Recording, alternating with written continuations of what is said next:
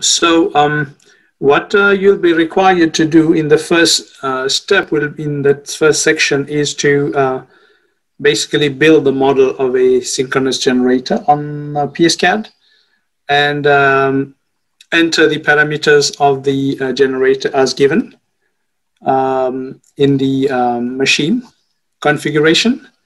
And also the data is provided for the AVR. So you will need to add the exciter on the machine. And then also I've basically given you the transmission line parameters, which are basically in RL format. So you're given the resistance and the inductance of the line. And also the transformer is basically represented also in equivalent circuit format. So you only need to basically represent the transformer by an inductor. Right, so basically, so you'll have your generator, then you'll have your transmission line, right? And the transmission line will involve basically those parameters.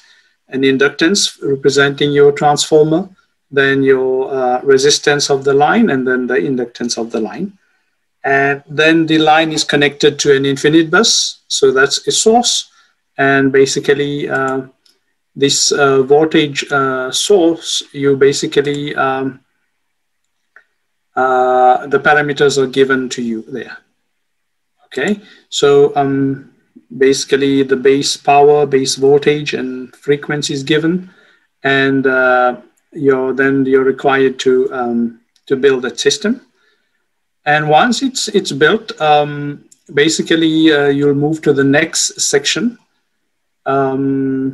which is section 2, where you'll be required to test the system under transient condition. So what you're expected to do is to apply a fault at the terminals of the generator. And so it's a three-phase to ground fault, right? Three-phase to ground fault applied at the terminals of the generator. And the generator parameters are basically operating point that you're required to set is given in this section. So you need to basically ensure that the generator operates at terminal voltage of 1 per unit, right? So that's basically entered inside the configuration of the generator. There is one tab for initial conditions, and you basically use that tab and you say you want your terminal voltage to be 1 per unit. And the second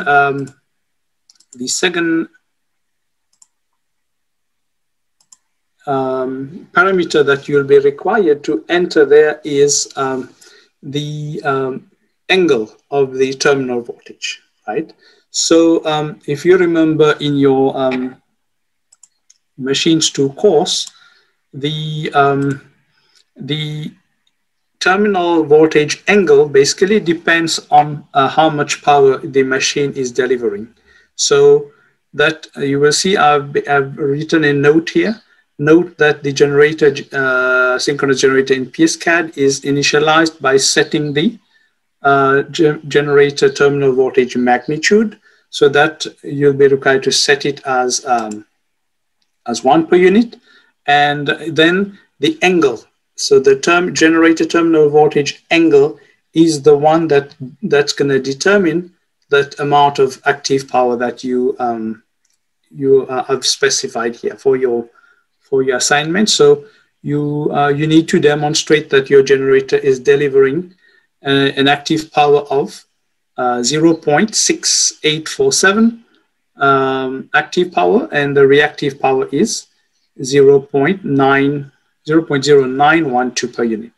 So those two values basically will come from that angle that you're going to insert in the machine.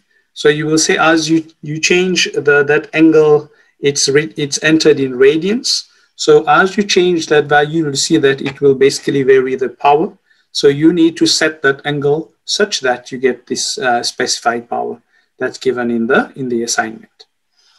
Right. So once that's done inside the generator, or the other thing that I need to remind you guys is when you're entering the machine parameters in PSCAD, it will ask you whether you want it in equivalent circuit or you want to enter it in machine data format. So you need to select the equivalent circuit format, and you will see that it will enable you to basically enter those parameters directly in per unit, what I've given to you here.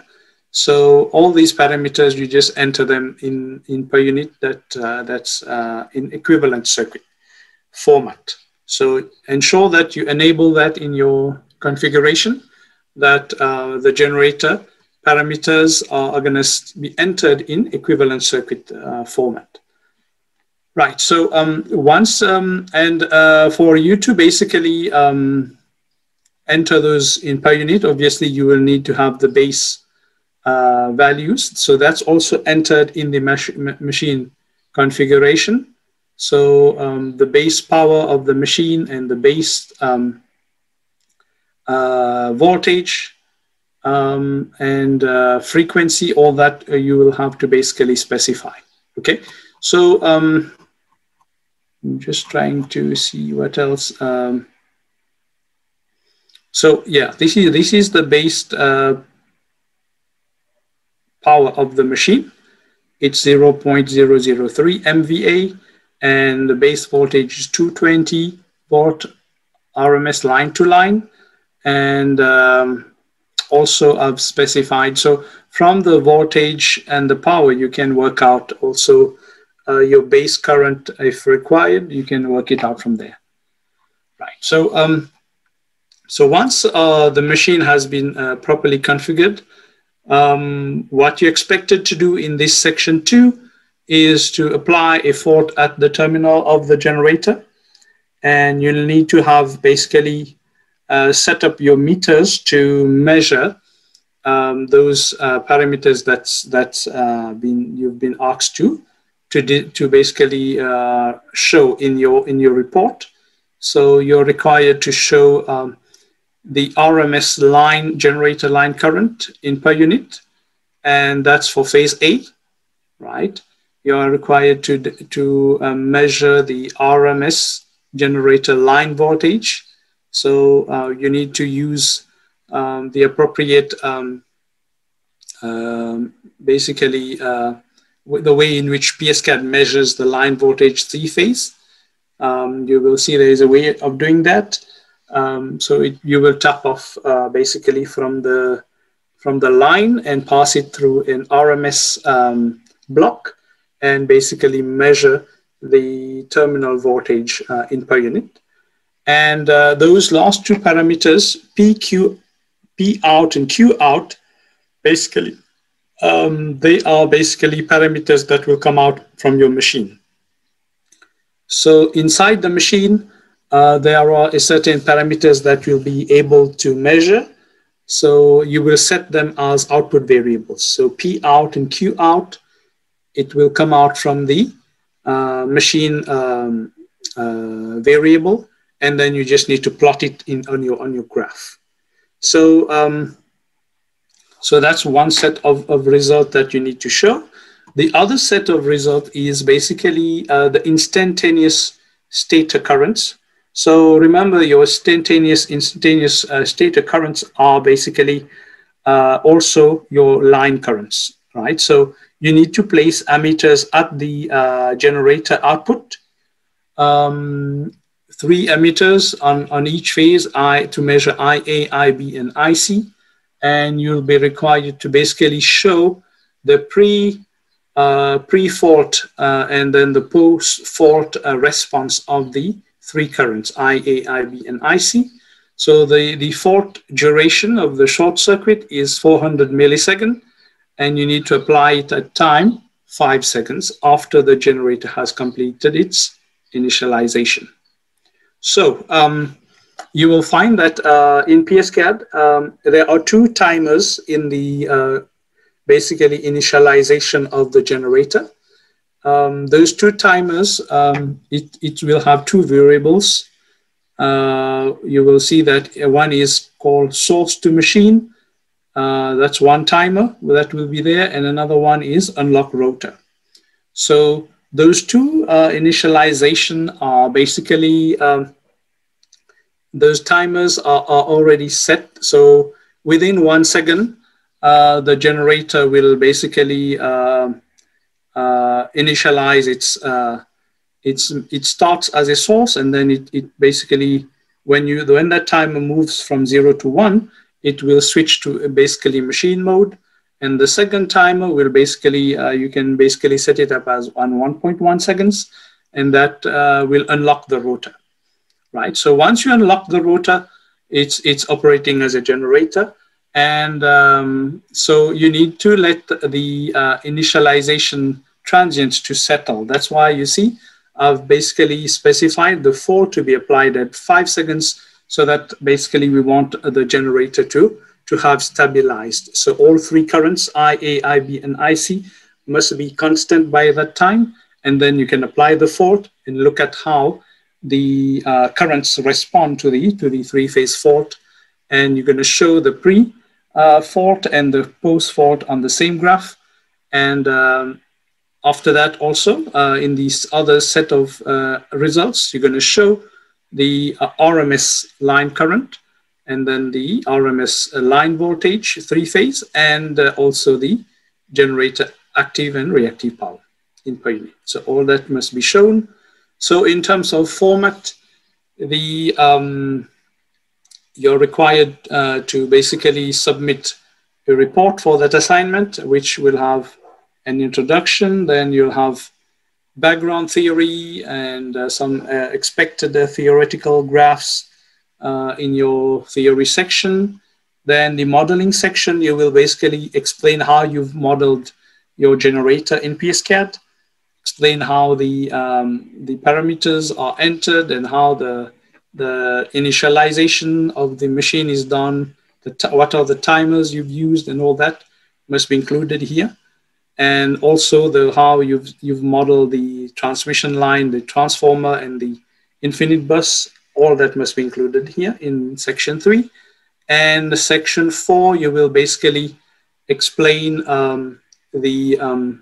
basically the investigation that you are doing. So that's basically looking at setting the fault, the three-phase fault to ground at the generator terminal, and then displaying all the response of the currents.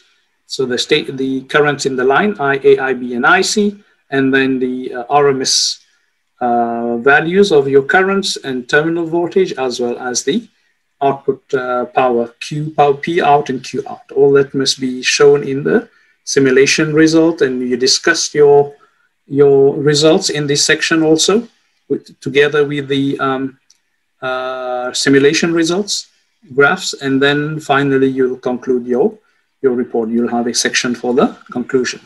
So this assignment is for 3 weeks. So try and basically work on it. You need to be reminded that we're having problems with students basically copying from each other. So please avoid doing that, because you are in final year now and you want to graduate. You don't want to get stuck with a case with the proctor when reports are submitted and they copy from each other. And this goes to the proctor, and then you get a case, and then in your final year, you just don't want things like that to happen. So please, each of you write your own report, and you generate your own model and submit it, so that you avoid such kind of problem to crop up in your final year when you need to graduate. So be professional, and we want a professional report at that level from you, because you are graduating soon. So we want it to be in the proper format, the report, and you need to obviously explain your results properly, and then conclude on the report. So do you have any question on the assignment?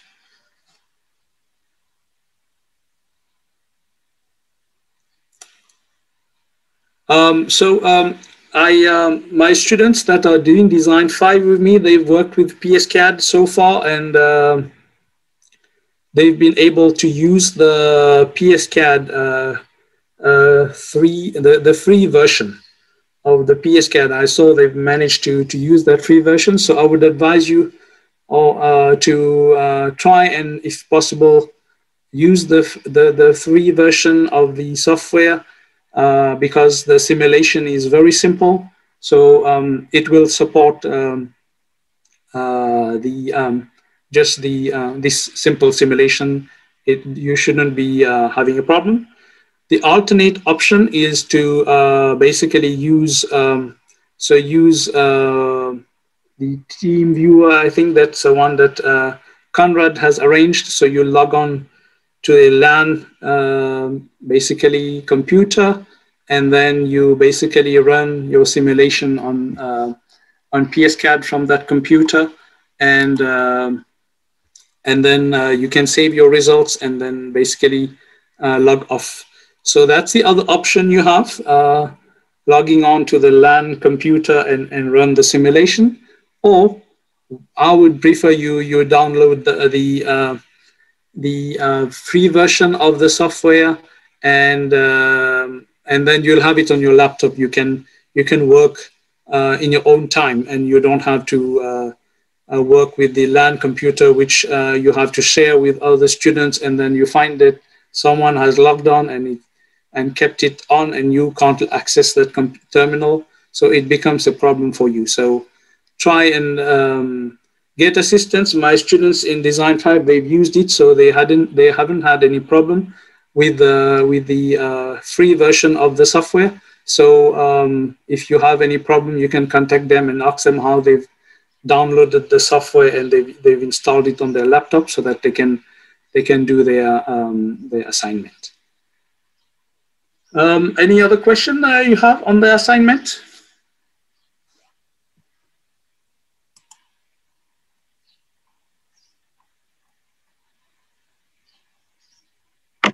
Sorry, sir.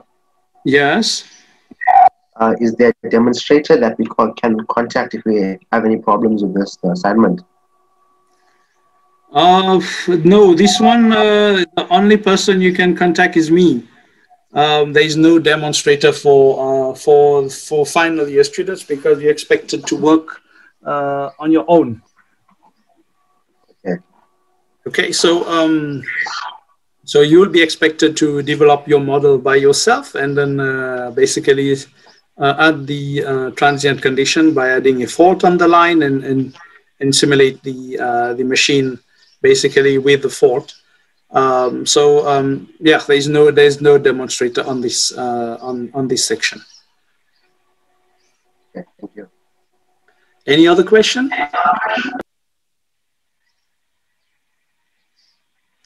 Right. So the other point I wanted to raise is this month now we're basically moving into the assessment phase. So we've basically completed the other section on the course where your test 2 basically will cover. It is basically covering the section on the DQ model of the generator and the generalized theory section, as well as so those sections a test needs to be written on this. So we basically have in the month of May, we have basically next week, the 14th is a possible date for this test 2. Is that okay with you guys?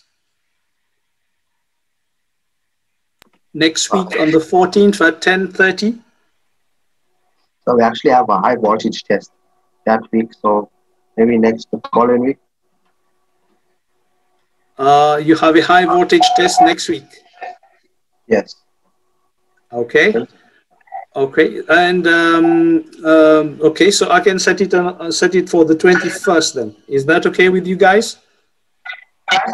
Sure. Okay, so it will be on the 21st of May. You'll have your test number 2, and it will start at 10:30 to 11:30, 1 hour, and then you'll be given 15 minutes to upload the solution. All right. Okay. Um, the other, so basically on the 21st of May, you will have your test 2. The 28th of May, your deadline for the assignment will be, you'll have to submit your assignment on the 28th. Then I still got another test 3 that I'll run. So that's going to fall on the 4th of May. Is that okay with you guys? Sorry, sir. Yeah. Will you be able to put the test on a Monday, in the Monday lecture, please? The last test? No, the rest of the tests, because it's clashing with another module, and that lecturer is always keeping his test on Friday. But you need to find out whether he's going to run a test on the 21st.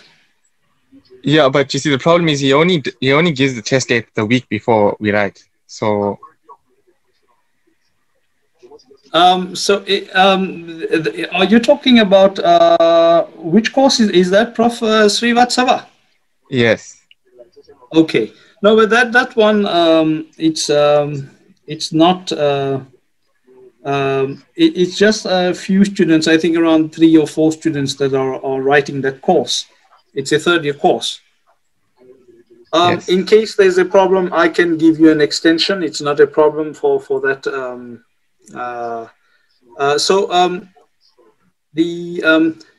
Because what you guys told me was on Mondays, if I run a 1-hour test, will that clash with another course on Mondays?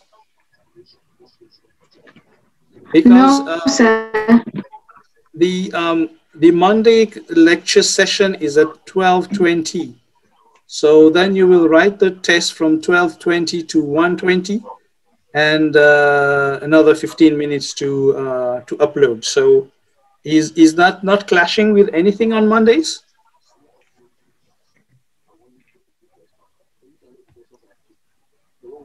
You don't have a class. You don't have a class right after my lecture? No, sir. We're free from 1:10. Okay.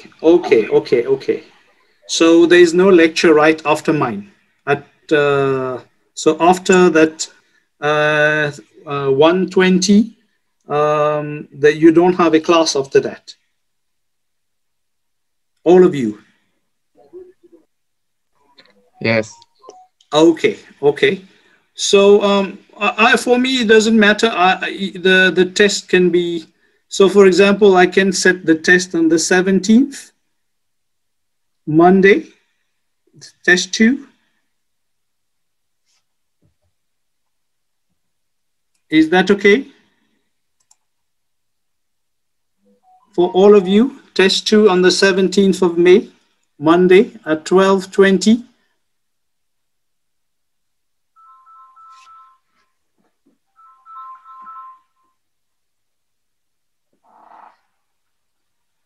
Okay, so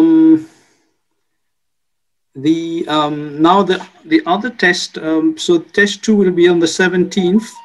Then you will have your assignment due on the 28th, and the test 3, that's falling on the Monday of the 31st May. No, sir. Of May, there's many submissions of presentations and reports. Can we do it after that?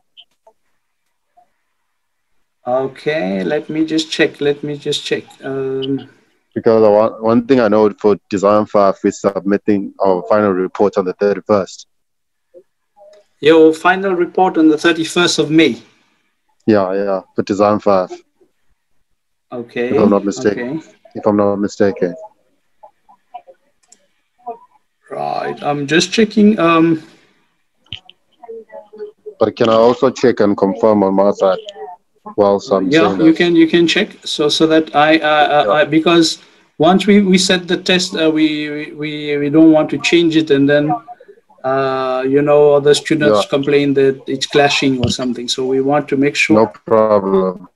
Yeah. No problem. I'm just checking.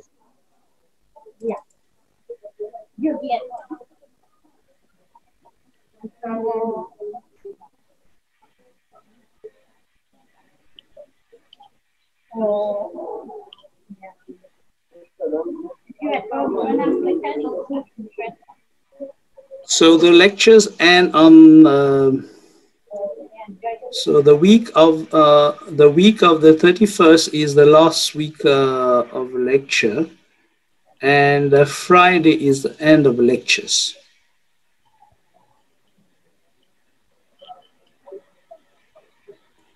So you see,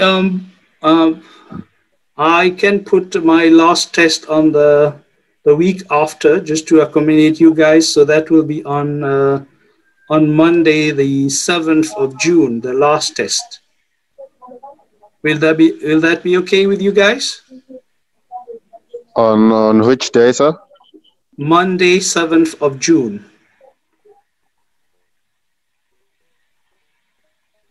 So that's the week after the design. Yes, so that should be okay. Yeah, I'm just looking here because on the 7th of June we're also submitting a final report for selected topics. But I don't know. We can. I don't know. I don't want to say that I'm preventing you from doing that. But on the 7th of June, we're submitting a report for selected topics. Final report. Okay. So the design, if design is falling on the Monday 30th, the option 31st. I have is yes, Monday 31st, and we can run the test on the Friday. That's an option you have. The 4th of June.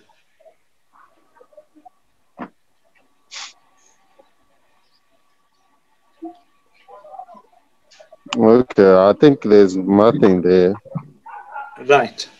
Okay. So because one thing, because one thing on that on the 31st, because since I'm also doing design 3, it's both design 3 and 4, design 3 and 5. I mean, on the 31st. Right. Yeah. So you got to submit reports on the 31st. So then we'll keep the test. We'll move it to the Friday. Okay. Yeah, for both. 4th of June. So that's the last day of lecture. So we'll run the test no problem.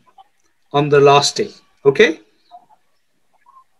Right. So test basically 2 will be on Monday, 17th of May, and test 3, the last one, will be on Friday, 4th of June.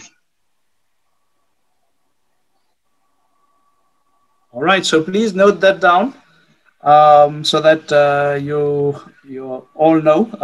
I will also write it on the course page that we finalized those dates, and because we don't want any clash with other lecturers. In case those who are doing the course with Prof. Srivatsava, in case he is running his last test on that day, I will make a plan for you guys. No problem.